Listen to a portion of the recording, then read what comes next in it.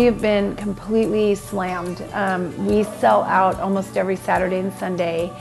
We've had weekends where we sell 3,000 cupcakes. Valentine's Day weekend, we sold 3,500 cupcakes just in 3 days. Our opening day, we sold 2,000 cupcakes, and we had planned to sell maybe 1,000.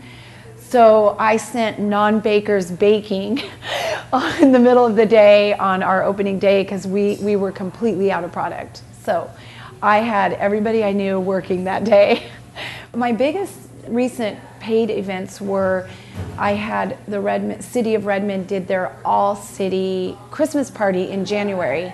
So they ordered a very large order for their employee party. And that was fun because it was like I was for the whole city party. It was the fire department, the police officers, all of the administrative, public works.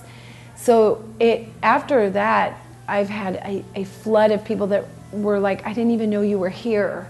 So it's been good just to do those things and get your name out there. I've also just recently been asked by a very large hotel to carry my cupcakes on their menu. And there's a movie theater here at this mall that is also going to carry my cupcakes on their menu. So I'm getting a lot of people asking me. Probably the most surprising request I've had recent is Nordstrom. I mean, Nordstrom too, but Costco. Costco will be doing a road show with my cupcakes on Mother's Day weekend. So it's kind of exciting. They're going to offer my gift card to sell at their store. So that's good.